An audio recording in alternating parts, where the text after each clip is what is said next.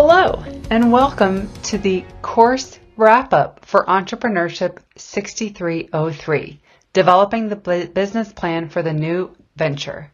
It's been a great journey so far, and as we end our course, I know your adventures in entrepreneurship are just beginning. We'll review briefly what we've learned throughout our time together.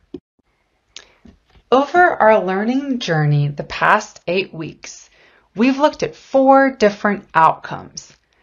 We've described strategies to narrow the chasm between early adopters and the early majority with respect to accelerating adoption of a new product or venture.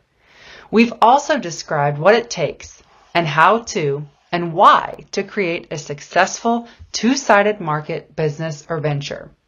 We've then applied our learnings from Crossing the Chasm and from Platform Revolution to our own understanding of a new business venture. And then lastly, we've created a complete working business plan with all of the components for a venture of your own. So as you look back on the past 8 weeks, give yourselves a round of applause. We've shared feedback with each other on our discussion board posts. We've created our own business plans. We've read Crossing the Chasm and Platform Revolution. We've tackled our course objectives.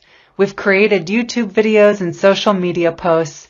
And we've inspired and encouraged each other to live our lives as Christian entrepreneurs. As we've built out our business plans, we've iterated, we've wordsmithed, we've revised, and we've created a plan that's exactly that, a plan.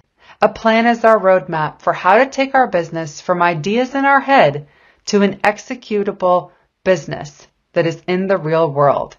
I hope you've enjoyed our time together as we spent the past 8 weeks in a learning journey that has made us better entrepreneurs and also better individuals living our faith through our business. Thank you so much and best of luck.